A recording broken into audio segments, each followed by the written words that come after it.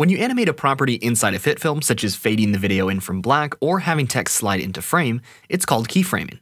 Let's take a look at how to do both of those animations.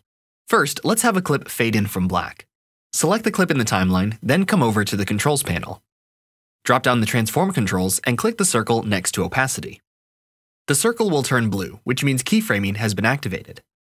Set this initial value to 0%. Move the playhead forward in time and raise the opacity to 100%. Playing back the video will show the clip fade in from black. The opacity and the sound level volumes are also shown on the timeline itself, with these white lines. You can hold Ctrl and click on the lines to add a keyframe. Click and drag to adjust its values or position in time.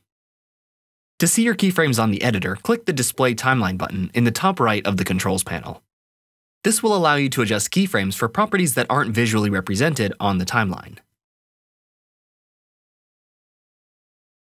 Having text slide into frame would be a similar workflow, but with the position property instead of opacity.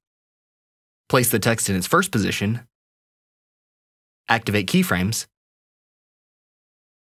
move forward on the timeline, and move the text into a different place.